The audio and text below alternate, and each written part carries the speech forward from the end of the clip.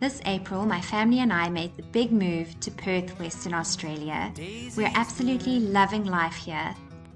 Before our move, it was really difficult to find information and content on YouTube about what Perth is really like, and especially as a young family, we wanted to research and know as much as possible. I enjoy sharing our experience and trust that it might help others who are going through a similar move. As a young family, we're blown away by the wonderful lifestyle this beautiful part of the world can offer our family, and we really look forward to putting down roots here and calling this our forever home. I hope you enjoy the videos. Please subscribe to my channel and don't forget to follow along for more adventures and our experience of living in Perth, WA.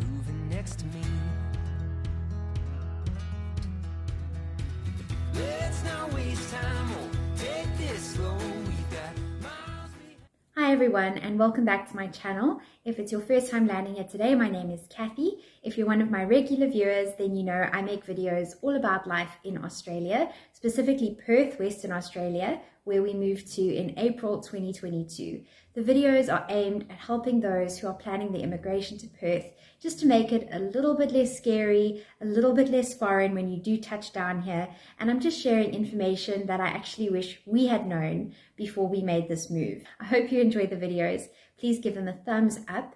And don't forget to subscribe to my channel if you haven't done so already, and hit that notifications bell so that you can get notified as soon as I upload a video. Today's video is all about traveling with a toddler or infant. For my fellow parents who are planning this big move, this is probably the most immediate daunting thing on your mind. It's just mobilizing your family and being on board an airplane for such a long time. Australia is pretty far away from the rest of the world, no matter where you live. And because of that, I think it can be quite scary to imagine sitting on a flight for maybe 10 to 16 hours. I did the journey with my little girl twice. We initially did our one-way tickets to Perth from Johannesburg. That was with my husband and I when we actually made our big move, and that was in April. But then if you have been following my channel, I had a loss in my family and I had to travel back home to South Africa quite unexpectedly at the beginning of August. And due to the time frame and just when my husband started his job, etc., it didn't make sense for him to fly back home with me to South Africa. So that journey I had to do solo, and I had to do the return journey home solo as well. So I hope I can shed some light for parents who are traveling together, but even parents who might have to do the journey alone if your partner has had to already come ahead to Australia or has to stay behind for whatever reason while you go home for a bit. So yeah, I think I can give a couple of tips and things that we found really work for our little toddler. She is approaching 2, so that is quite a difficult age group. I'm sure many parents can relate, but the trip we did when we moved to Australia, she was 18 months, and having traveled with her then versus now, I can just tell you the initial trip when she was younger was a lot easier. So I think it depends. Every child is different, but I really hope that the tips and tricks I share with you today could benefit you and just set your mind at ease and give your little one the most peaceful journey possible. First tip for you is going to be what to do when booking your flights. Of course, there are 100 factors that are going to impact what flights you book, things like pricing, when you have to start your work. All of those come into consideration, but I would strongly recommend trying to push for a night flight. It is just that much more likely that your child is going to feel relaxed and ready to sleep, at least for the bulk of the flight. So it gives you a little bit of downtime as a parent.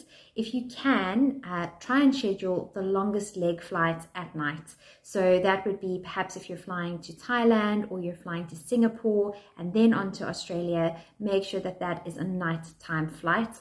It's just that much calmer. I have done a day flight now with Novi, and it was a lot more strenuous and she really struggled, I found, compared to when we flew at night and she could just catch some Zs. Next thing to consider when booking your flight is where to sit.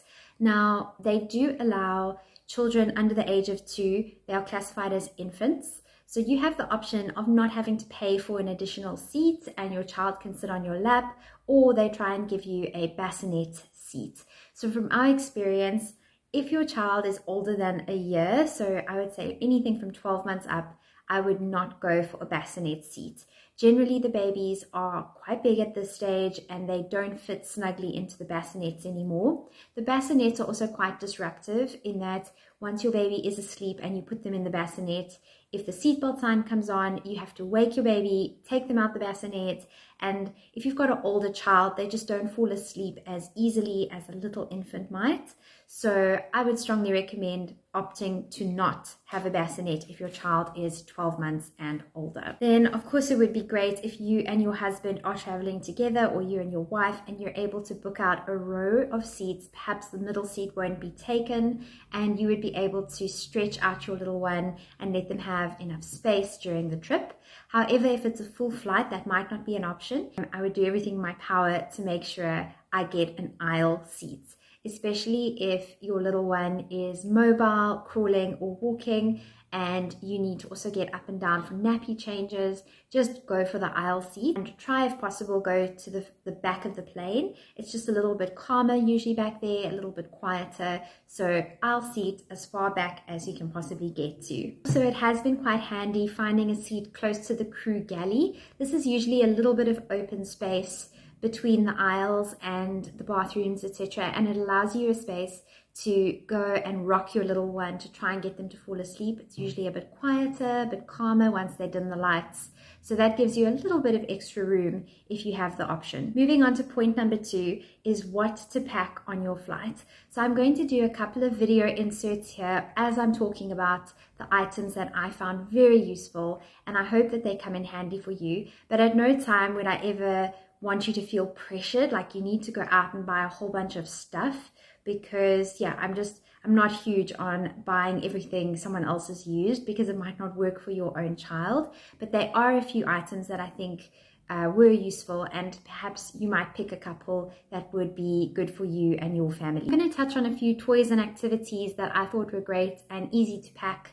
So try and go and buy your child a couple of new little mini books. So something like this in a set was great because I could ration the books out for her. It doesn't weigh much more than a normal child book would. Try and look for books that have a lot of detail in them, so lots of different little pictures and little stories, because you want the book to last as long as possible. So as many different things in the pages as possible that you can point to and ask them to identify.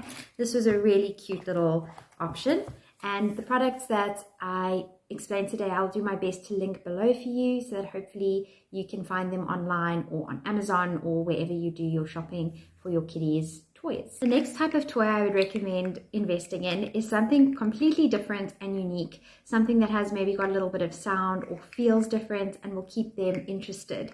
Something that also isn't a million pieces, because you might want to give this to your child when you're at a point that you're, say, checking in. So we found this really cool little rattle slug, and he can do 100 different things. He's beautifully bright colors and very lightweight, so this was a great option. It kept her busy for quite a while when we gave this to her. So have a look in your stores for something similar. So the next item I'd recommend is getting your little one headphones that are size appropriate for their ears. The airlines do offer some, but usually they don't fit well and the little ones get them off.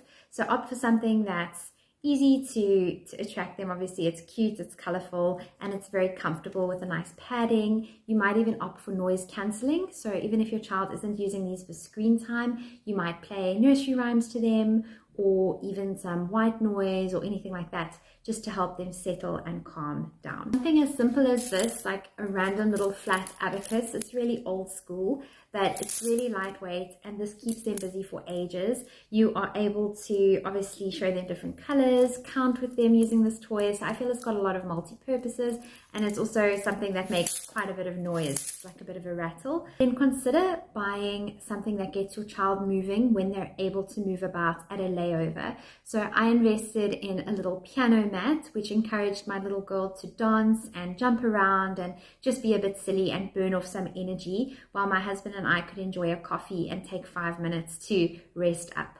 So I'd strongly recommend something like that. It doesn't have to be exactly this idea, but something that gets them active and is lightweight, that can pack easily. In the standards, things like coloring in books and anything fidgety, like a fidget cube, was incredibly useful. I gave this to my little girl as I was checking in, and it kept her busy flicking switches and lightweight, really easy to pack. But I hope that these products give you some inspiration to source some goodies that'll work for you and your little one. I think it's really important to identify times in your travel where your attention is going to be off your child, or just divided, where you're going to be checking in, or where you're going to be waiting on the airplane before it takes off, or you've landed and you're waiting to disembark. Those were sort of the red zones for us with traveling, where our daughter would get niggly because they don't want to wait around and your attention's not on them 100%. You're trying to get all your things together or get checked in. So those are the points I would recommend you give them a little toy or a little activity. So imagine at check-in, they're in their pram. That's when you're going to bring out the fidget cube, brand new, wow, amazing. And they're going to start playing with that for 5 to 10 minutes while you get your stuff checked in. And then when you're waiting on the airplane before takeoff, you're going to be able to settle them with a sticker book or a coloring book and chatting to them about something. And then perhaps it's time to bring out storybooks when you're waiting to disembark again. So try and save all of your activities for those sort of difficult moments in your travel. I would make yourself a timeline and plan out what you might give to them when, so you don't end up giving them everything the first 2 hours into your journey and the novelty of what you've purchased or bought along with you is lost. And when it comes to sanitizing, so pack yourself some sanitizer wipes, and as far as possible sanitize areas when your little one is not in their pram or stroller. So for example, when you sit down in the airplane, you're going to sanitize the armrests, the screens, the little flyers that have the safety instructions on them, anything your little one might be touching. And obviously also sanitize areas like the bathroom if you're going to be changing their diapers and things like that.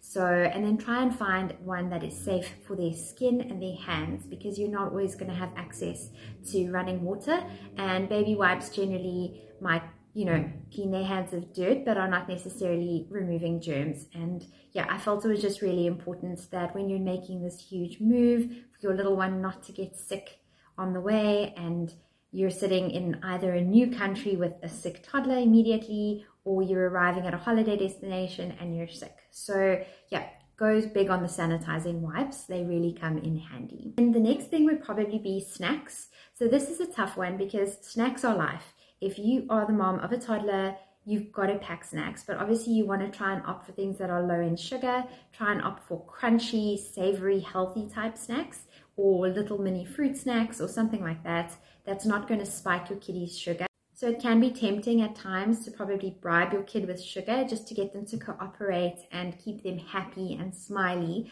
But on the offset of that, I think giving your kid lots of sweet treats just messes with their blood sugar a little bit, and they tend to bounce off the walls or not really know what's going on with regards to you suddenly giving them all the sugar. So try and opt for healthy snacks if possible. It's also usually just cleaner. There's not a sticky mess to tidy up. So I loved packing things like little rice cakes for her to enjoy. We did pack a few sweet treats in the form of fruit bites or fruit leather, and I enjoyed taking punnets of like blueberries. All of those items, any fresh items, you obviously have to throw away before touching down in Australia, but no issues with packaged snacks, freeze-dried fruit, anything like that is allowed. Just declare it at customs to be safe if you have any leftovers. But yeah, think carefully about what snacks you're packing. Think with regards to stickiness, think with regards to what's good for your little one and their bodies on this long journey. So you rather overpack with snacks. Bring more snacks than you think you need, because they do tend to eat quite a lot while traveling. It's a form of entertainment, I guess, as well when they're bored. And it can be used just to settle them or make them calm as well, if they're really struggling to settle into a flight. So a few tips when you're actually on the flight. So number one is going to be when they're serving meals. I recommend, if you're traveling with your partner, to tag team it and each of you take a turn to eat your meal. Usually the cabin crew are very accommodating if you have a little one, and you could just ask them to bring either your or your husband's meal after. That way one of you can entertain the little one while the other is able to quickly eat something. Make friends with the cabin crew. Usually, from our experience, the cabin crew are so friendly and helpful. They really know that traveling with a little one is tough, and I felt, we traveled with Singapore Airlines, I felt the staff went above and beyond at trying to keep us comfortable as parents and even helping entertain our little girl if she was having a moment. So yeah, be friendly with them and don't be afraid to ask for help. I strongly recommend that you change your little one's nappy or diaper pretty much straight after takeoff. So as soon as the captain switches off the seatbelt sign, get up and go change their nappy, because the bathrooms are still quite clean and in good condition, and generally they do tend to fill their nappies quite quickly on the airplane. So get that out the way and you can settle in then and enjoy some time in your seats after the nappy change. Then I tried to pack myself a little nappy pouch system. So basically I would use her nappy changing mat, I would fold a nappy into the nappy changing mat along with the wipes, and I would just grab this quickly and go to the nappy changing area in the bathrooms. The nappy changing stations are quite small, so I would recommend, if you have a toddler, to maybe consider using pull-ups. It's just much easier, especially for wet nappies, that you don't have to worry about trying to get your toddler to lie down. And you really don't want them like touching the floor and all of that. So I would lay down my nappy changing mat on the lid of the toilet and then let her stand while I quickly changed her nappy. Yeah, just an idea, and hopefully it does help. Obviously, a lot of parents are concerned for takeoff and landing with regard to their little one's ears.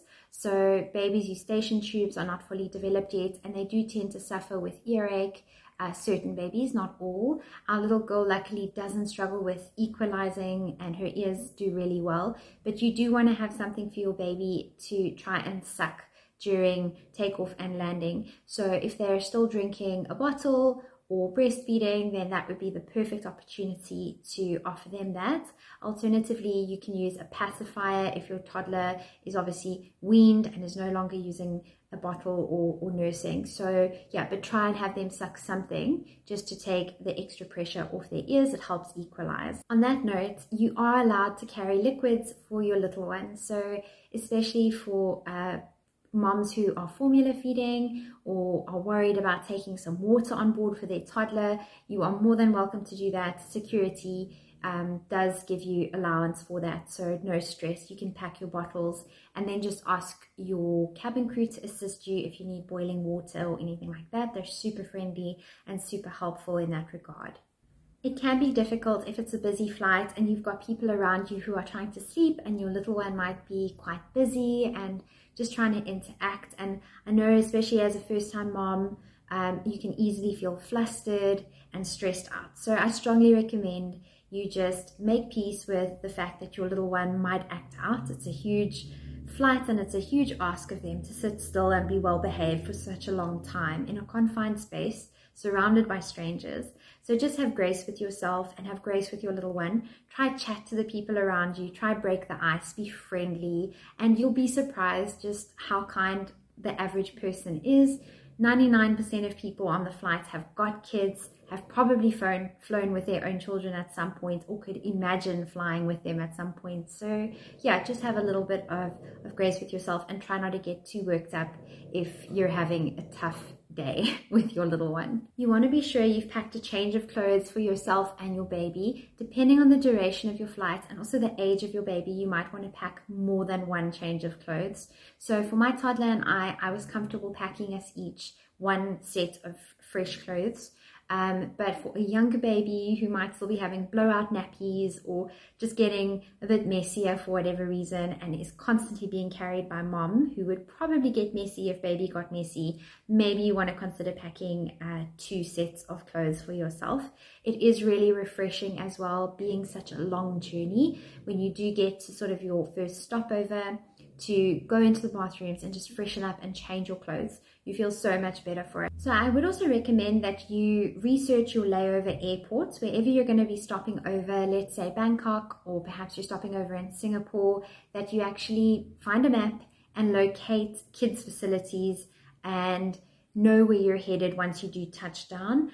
This way your child finds a little play area where they can burn off some much needed steam, and you sort of are catering to their needs first. When it comes to bedtime and just trying to get your toddler to settle on the airplane, obviously making their bedtime routine as similar to home as possible is going to help a lot. So things like taking your child's favorite cuddle toy, if they have a bottle right before bed, or some warm milk, The cabin crew are usually very helpful to organize this for you, and then perhaps a blanket and a lullaby or white noise, whatever you usually do at home to settle your little one, a specific storybook. Yeah, just try and follow the sort of motions of a bedtime routine, and you'll be surprised at how just by keeping that going, your little one falls into that routine and will probably fall asleep without too much of a struggle. Then when it comes to in-flight meals, so they do have baby food options, which are like baby pouches or purees. Our little girl is old enough now to have normal food. We didn't order her a meal because obviously we are happy to share with her, and she had a whole bunch of snacks, but you could order her a meal ahead of time, especially if you've booked a seat for your little one. The cabin crew were incredibly helpful. They gave us an extra like bread roll and cheese and a little bit of a fruit cup in the morning, things that I knew she would eat because she wasn't going to sit down and eat the whole stew and rice meal or whatever they served. So yeah, just communicate with the cabin crew, and they're usually really helpful and happy to give you some biscuits or snacks for your little one as well during the supper time service. So is a travel stroller worth it? I think absolutely yes. Being a toddler mom, I thought she really didn't enjoy a pram anymore, and I just thought it wasn't going to be useful. But especially on my trip down solo, I used the pram, the travel stroller, so much. I used it to carry my luggage mostly while I carried my baby if she didn't want to be in the actual pram. But it was just such a blessing to have to load up and act as a mini trolley while you're schlepping around the airports. So just keep that in mind. It was also a great place for her to sleep on longer layovers. It meant she had a little place, I could recline it, and she did actually get a little bit of sleep. The benefit of a travel stroller is that it's allowed in aircraft, so you're able to keep it in the overhead. And if your little one does fall asleep, you could probably transfer them into the stroller after you've landed and wheel them off. This only happened on our one flight where she actually she fell asleep just before we landed in Bangkok, and I was able to transfer her, and then she kept sleeping until we got to check-in, where I was able to check in. She was in her pram, which was great. And then she woke up about 30 minutes after that. So strongly recommend, in my opinion. I was lucky enough to borrow one from a friend, and I would probably go out and buy one tomorrow if I knew we had another international trip. And a little bit of self-care when it comes to maybe supplements or medicines or whatever you plan to do to just protect yourself and make yourself feel more calm. So maybe consider getting yourself a rescue remedy just to pop before you actually get on the flight. And I think it just sets your mind at ease really, and does help you stay calm and relaxed, because it is going to be a long journey ahead.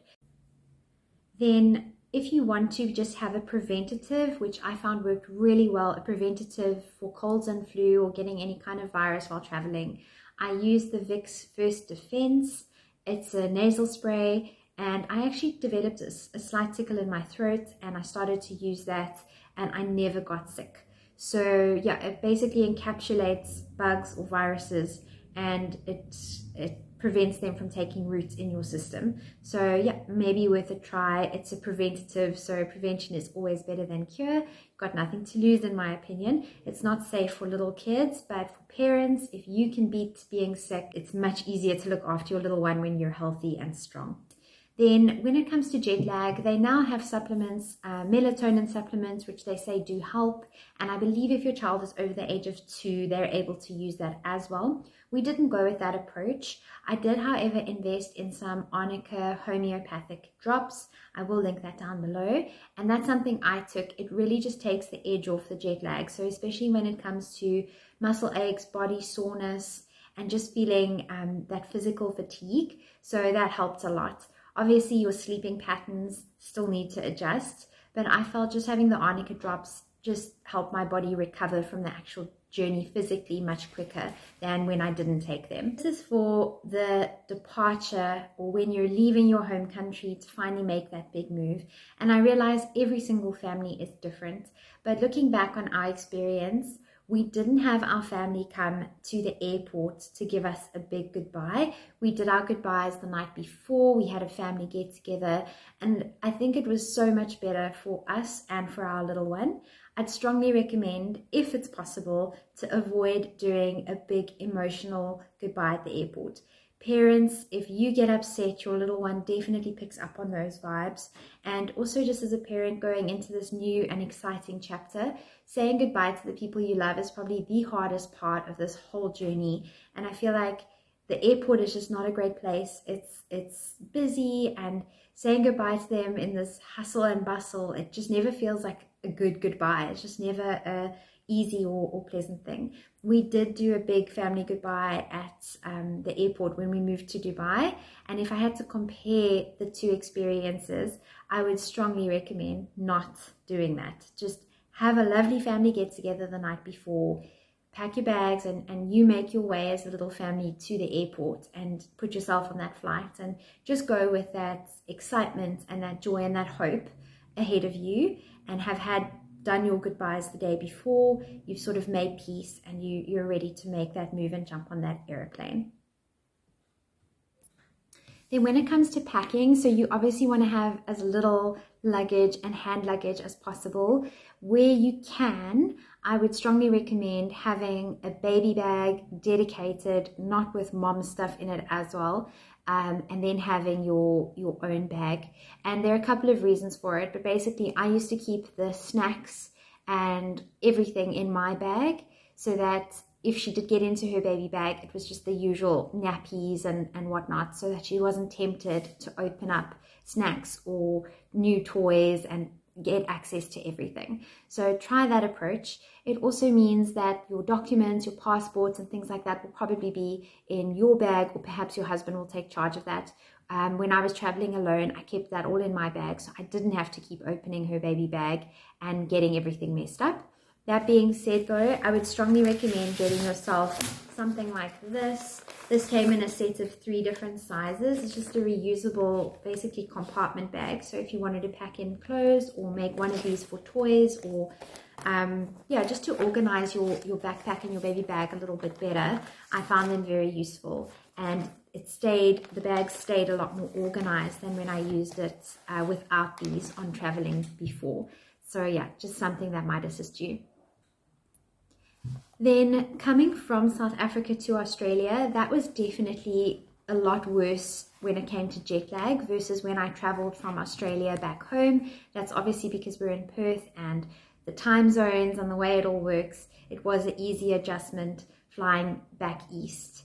But coming out here and jumping 6 hours ahead was much harder on our bodies. So just make peace with the fact that you are going to have jet lag, you and your family, and I would just try to get into your little one's routine on local time as quickly as possible. So probably the first morning is tough. You've got to set your alarm. You've got to try wake up and get out into the sunshine, let your body's circadian rhythms start to kick in.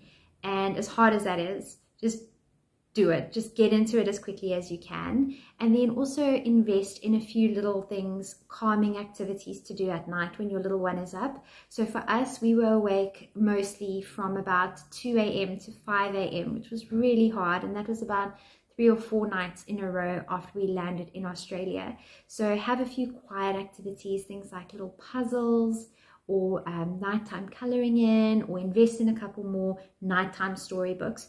What we tried to do, even though she was wide awake, we would try keep the curtains closed. We wouldn't put on bright lights.